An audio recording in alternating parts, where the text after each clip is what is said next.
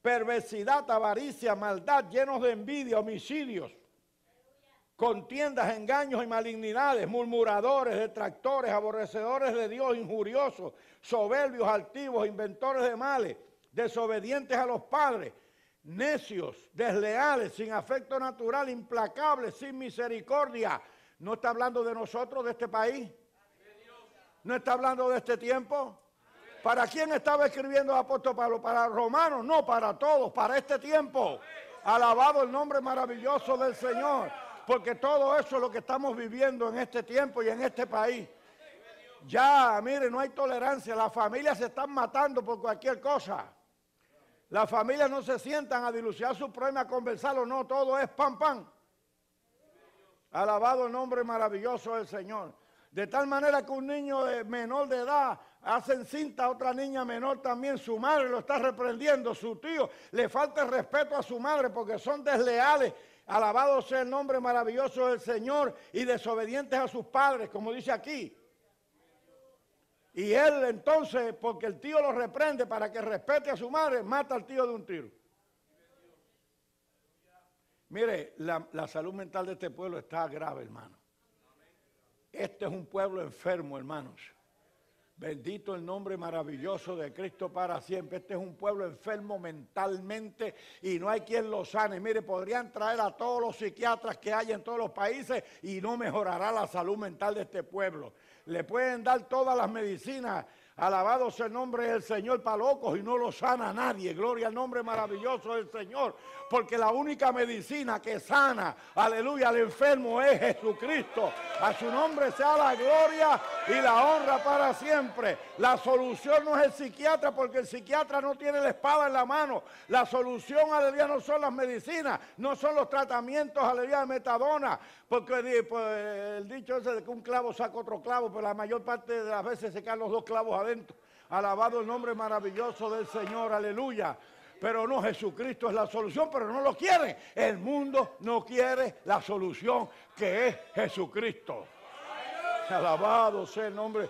Entonces a nosotros nos tildan como locos, como desajustados de la sociedad, como, aleluya, gente que está fuera de sí. A veces hasta nos pone. Alabado el nombre maravilloso del Señor. Una vez un evangelista de esos que se vendieron al mar a hacer, me tildó a mí, alabado sea Dios, que yo estaba turbando al pueblo. Ay, papá, si yo lo cojo de frente, le digo, yo no, tú y toda la casa de tu padre. Alabanza al Cordero de Dios. Pero lo dejé al Señor, hermano, y hoy ese evangelista está arruinado. Sea Dios bendito para siempre. Espiritual y ministerialmente arruinado. ¿Por qué? Porque se salió de los caminos de Dios, hermano. Pretende seguir predicando, pero no es de parte de Dios. No es por el Espíritu, es en la carne. Es como un medio de subsistencia. Esto no es un medio de subsistencia, hermano. Nosotros vivimos por el Evangelio, no del Evangelio. Alabado el nombre maravilloso del Señor. Si nosotros fuéramos a vivir del Evangelio, hoy hay muchos mantenidos en el Evangelio, viviendo a costa de los muchos crédulos que hay dentro del pueblo, que le pagan dinero hasta porque oren por ellos, pagan dinero. Bendecido sea el nombre maravilloso del Señor. Oh, gloria a Cristo para siempre. Cantantes cristianos que no van a una iglesia a cantar si no les pagan. Predicadores que no van a predicar en una iglesia si no les pagan, como que llevaran algo a vender. Alabado sea el nombre del Señor. La Biblia sigue siendo clara y específica. Dad de gracia lo que por gracia habéis recibido. Lo que nosotros tenemos de Dios, no nacimos con ello. No nos lo dio la escuela, no nos lo dio el instituto bíblico ni el seminario. Nos lo ha dado el poder del Espíritu Santo en nuestra vida. Alabado el nombre maravilloso del Señor. No le debemos nada a este mundo, no le debemos nada a los hombres. Somos siervos de Jesucristo, esclavos de Jesucristo, a su nombre gloria, para hablar la verdad de Dios hasta la muerte. Oh, gloria al nombre maravilloso de Cristo, aleluya, para denunciar el pecado, para denunciar a este mundo. para decirle a este mundo la solución es Jesucristo. Si no quieres a Jesucristo, seguirás mal, de mal en peor, te seguirás hundiendo, seguirán aumentando los crímenes, seguirá controlando el mundo la droga. Y déjeme decirle, hablando de la droga, la solución no es legalizarla. Algunos creen que al legalizar la droga se acaban todo. ¿Qué va a hacer? No legalizaron la bebida. Y mire a ver si se ha acabado el mal negocio. Alabanza al Cordero de Dios. Cada día hay más borrachos. Bendice alma mía Jehová. Pero como hay políticos que parece que se meten en el cantacito, pues quieren que la liberen para, ¿entiendes? Estar bien, estar en ley. Y allá está predicador, en la República Dominicana un predicador muy famoso allí. Se le chispoteó y dijo en un mensaje: lo que hay que hacer es legalizar la droga, y le cayó medio mundo encima, hermano.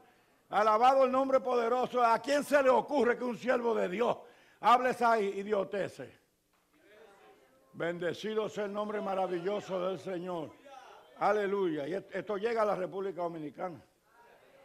Gloria a Cristo para siempre. Allí tenemos programas 2 veces al día, a las 12 del mediodía, de 12 a 1 y de 11 a 12 de la noche. Todos los días. Gloria a Dios para siempre. Mis hermanos,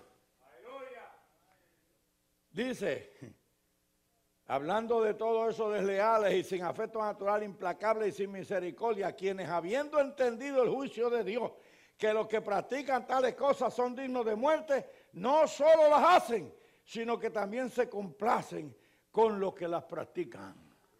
La Biblia es bien clara. La Biblia dice: no te juntes con ninguno que llamándose hermano sea un adúltero fornicario, ni aún te contamines con la ropa, alabados a Dios, contaminada con su cuerpo, no la toques. Alabado sea el nombre del Señor. No con los adúlteros de este mundo, porque no es necesario trabajar con ellos, irles a hablar de Cristo, pero con los que se llamen hermanos y sean adúlteros, porque eso no tiene remedio, mi hermano.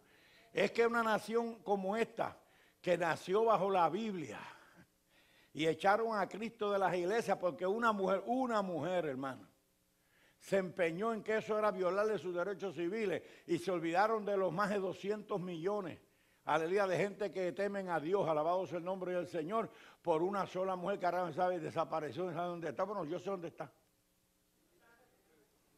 Esa, mi hermano, está acabando en el fondo del infierno. Porque esa gente, cuando llegan allí, hasta el diablo allí le dan una pala y un pico para que se metan más para abajo, donde está más caliente. Sea el nombre de Dios glorificado para siempre. Aleluya. Así que el hombre no tiene excusa. Mira, hay hombres que son muy refinados. Son cultos, intelectuales. Pero aquí se acusa a todo el mundo, todos los pecadores, no importa que sean pecadores refinados. Dice el capítulo 2, por lo cual eres inexcusable, hombre, quien quiera que seas tú que juzgas. Esto es para los jueces.